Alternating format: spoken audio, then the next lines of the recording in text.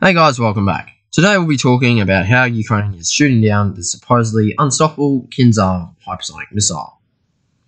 First of all, we need to understand that the US made Patriot anti-air system that was used to destroy the Kinzhal missiles in the recent attacks has been able to intercept hypersonic systems in the form of ballistic missiles since the 80s.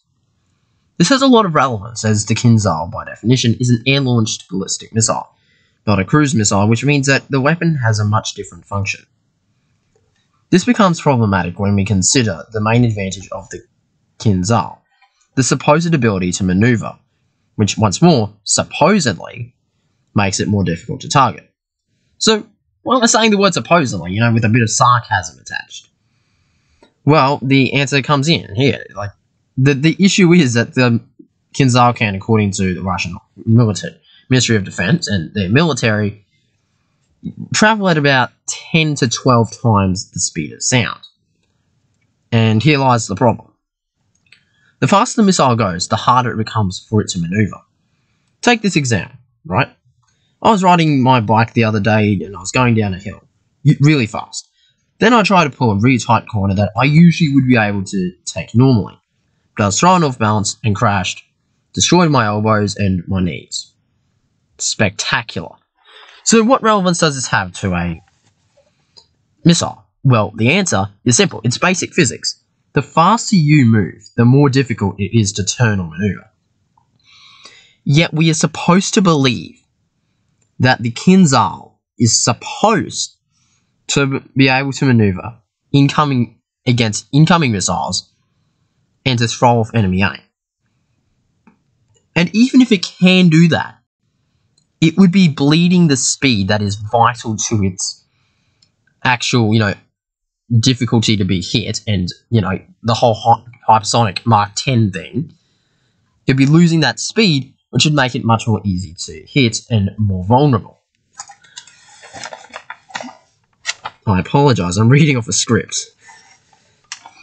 And this is a really big problem when we consider the fact that the hypersonic missile cannot be fired about treetop level, which is what you'd expect it to do. Now, this is where regular cruise missiles come in. Regular cruise missiles are really low flying. They tend to skim just above tree level, so they'll come in below radar level so the enemy cannot detect them, or when they finally do detect them, it'll be in the final couple of seconds before the missile collides with them. The Kinzhal, due to this, cannot do such a thing because it's so fast.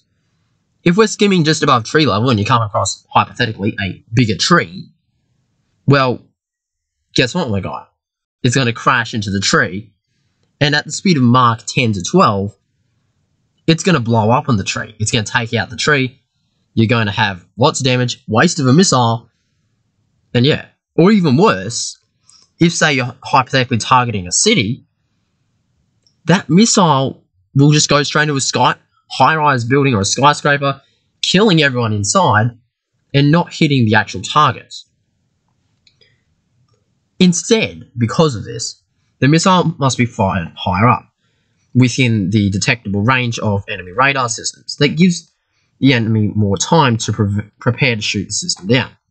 This combines with the fact that the Kinzhal systems in this situation were actually fired at the Patriot missile batteries, which makes it even easier to be intercepted by the incoming missiles. So you've got all these factors tying up. So first off, when you have the fact that it's just impossible to maneuver, the second thing is it has to be fired higher up, where you can detect it more easily. And then we come to the big problem, is that you're firing straight at the missile battery, which doesn't have to outrun your missile. It just has to intercept. And this is where the whole problem lies for the Kinzhal. It's that it is being used in a situation where it's at a disadvantage. Even if it is as good as the Russians claim, which, like I said before, the physics, like basic physics, the law of physics says it cannot work. Even if it is as good as they claim, it's still being fired directly at enemy targets that are designed to shoot it down, which aren't designed to outrun it, but to intercept it. So really all the Russians did so far is just make the hypersonic missile's job a lot harder and the Patriot missile system's job a shit ton easier. But yeah, it really boggles the mind that the Russians were stupid enough to do that. And quite honestly, I'm confused that they even tried. And in all of that, they damaged a single launcher. Congratulations, Russia. There's more of those coming. But yeah, that's it for now. Hope you guys enjoyed. If you did, please leave a like and subscribe. It really helps the channel. And I'll catch you on the next one. Thank you very much. Bye.